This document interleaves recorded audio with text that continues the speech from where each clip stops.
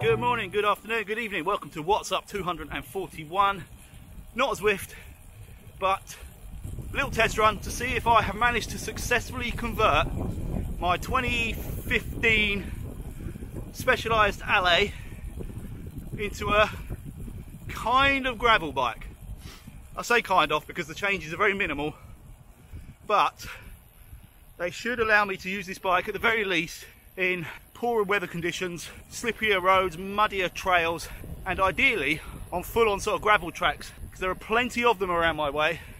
I've always wanted to ride them, but would absolutely not want to risk using my Cervelo, and I don't think it would handle it very well anyway. So what I'm first doing is riding up to what's not technically a gravel trail, but it's a very gravelly, bumpy road.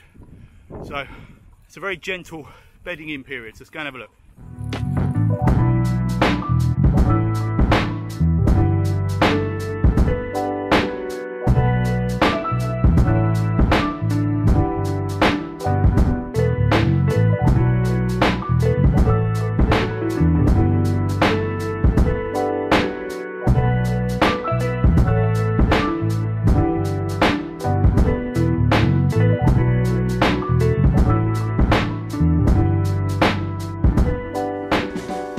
Turns out these roads are a lot more full-on mud, gravel, off-road than I'd anticipated. But so far, I've got to say, this little transformation is working really well. I can do with a bit more grip on the back wheel. I just went up quite a steep section and then through a very sloppy, muddy section, and the back wheel was slipping very slightly under power on the uphill, so I could do with a few more knobbles, I think, on the tyres. But I'm not wearing padded shorts. The tyres are only 28s. I'm running them at about, I think I put 75 psi in both. I'll have to check when I get back. And it's surprisingly comfortable. And I'll tell you what, one change that I did make, I'm really grateful for at the moment, is a 34 tooth cassette. I might have to put one on my road bike for when I go to Scotland.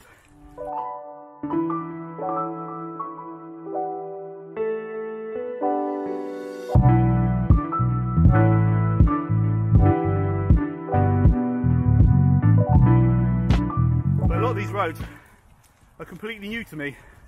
And I've lived in this area for 23 years now and had no idea that half of these trails were here. I mean, this is steep what I'm going up now. One-handed. The 34 tooth is freaking amazing, but even that will have its limits. Oh, this bit, bloody hell, that's got to be about 20%. Youch.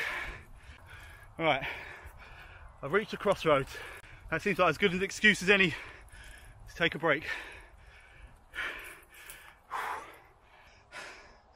Let me just quickly run through the changes that I have made. I'll just jump off. Oh, hang on a second.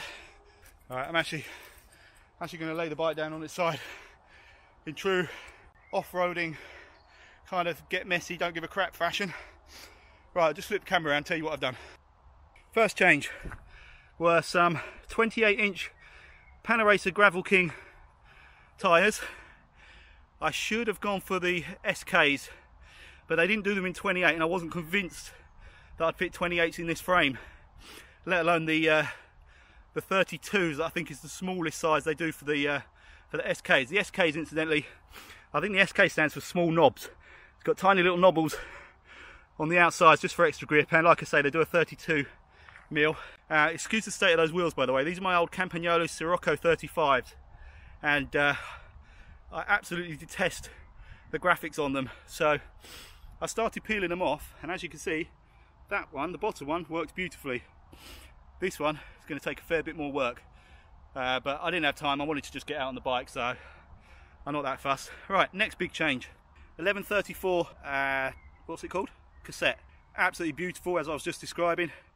This is just 105 stuff, so it's not particularly expensive and not particularly light, but again, this is all very experimental, so I didn't want to invest too much effort or money on it, if I'm honest. Then we come down to the latest 105, would it be the 8000 rear derailleur? Lovely long cage to accommodate the 34 tooth cassette, and I think that is it. The idea behind this is to do a little bit of cycle adventuring, some mini bike packing, with a view to eventually doing the Scotland North Coast 500. I watched a couple of videos and I've seriously got the bug. I've got to do it.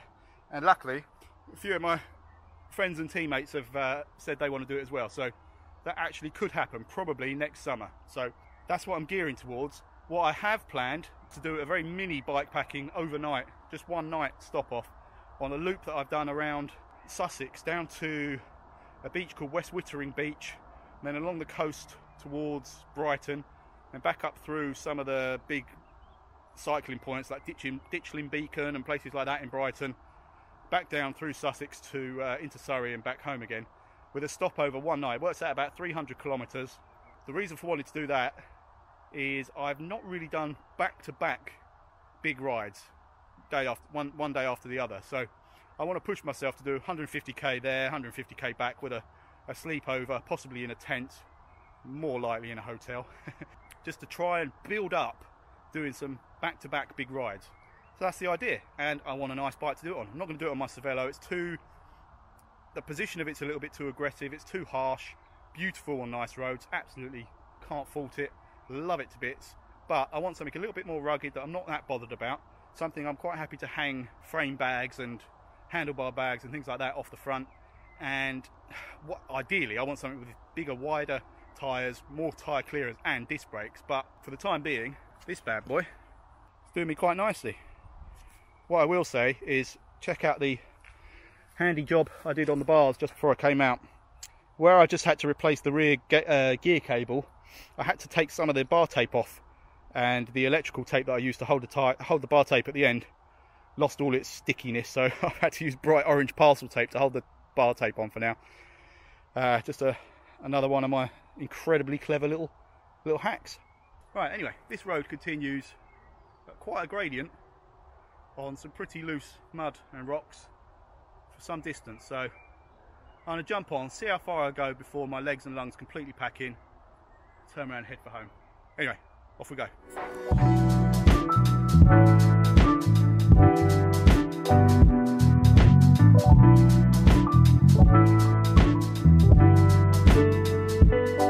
This is just amazing. Been riding quite a while now, and I'm just surrounded by beautiful sort of, I want to say gorges, but they're much smaller than that, and that makes it sound too magnificent, but I don't know what they're actually be called. But I'm like at the top of a, I don't know if you'll be able to see, ooh, there's like a pretty steep drop to the left of me, looking down onto more woods. I'm riding along this muddy trail, and what I don't have to worry about, obviously, cars. I do have to worry about riding this one-handed whilst holding this camera. That's a bit of a slightly irresponsible extra little bit of risk I've thrown into this. But I'd much rather crash of my own accord on mud and come off on tarmac and get hit by a car.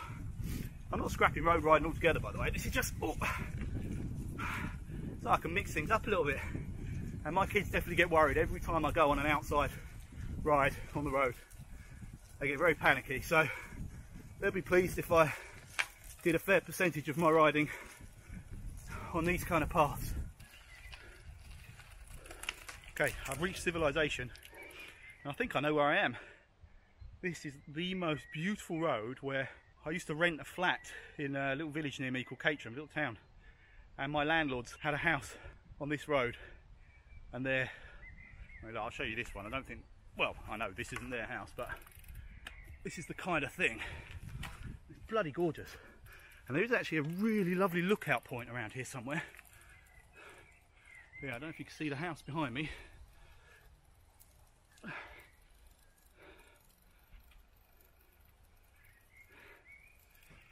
I don't know if you can see that at all, or certainly how well you could see it. In fact, I want to turn around. I don't want to be going up this way for a start. It's very bloody steep. And also, I think the route I want is the other way. So yeah, they used to have one of these houses. And many moons ago, I used to drive up here, paying them the rent every month. Absolutely wonderful people, by the way. Not that any of that is of any interest to you whatsoever, but they were truly, truly beautiful people.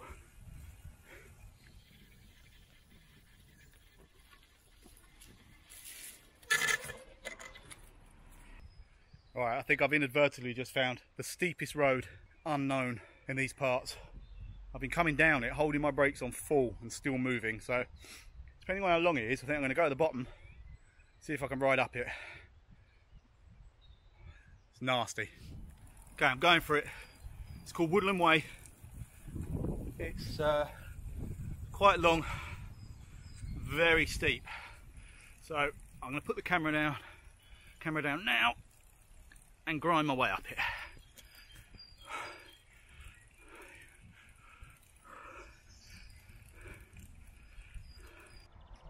So I made it up that climb, and this was the reward.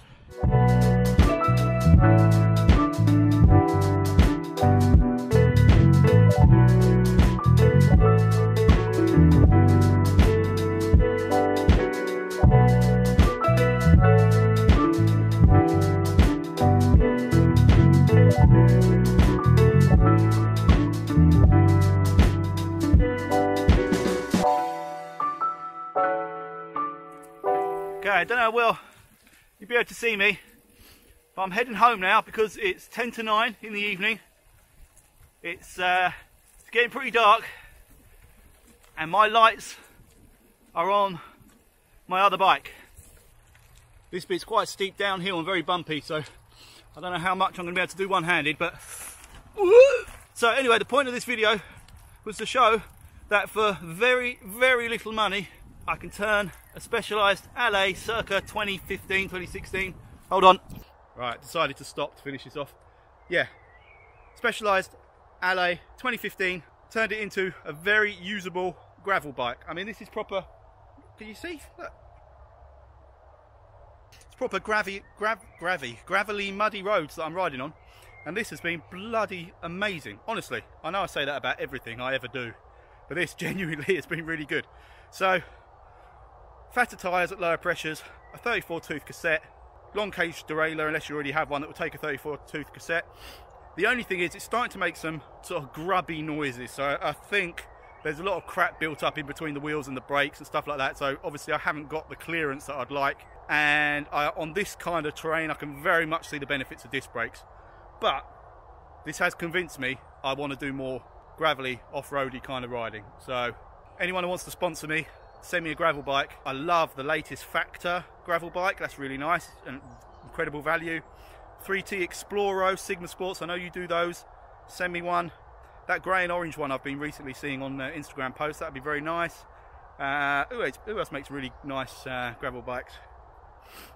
I like those Rondos, anything titanium. Yeah, just sponsor the channel, send me a gravel bike. I promise I will use it and upload it onto YouTube as regularly as I possibly can, and that would be money well spent on, as far as you're concerned, because obviously it's not every day you get an offer to advertise your wares to literally hundreds of people on YouTube. So there you go. Anyway, thank you very much for watching. I hope this was of interest to some people. It really was just to satisfy my own curiosity, but there you go. £500 Allez into full-on gravel bike. See you next time.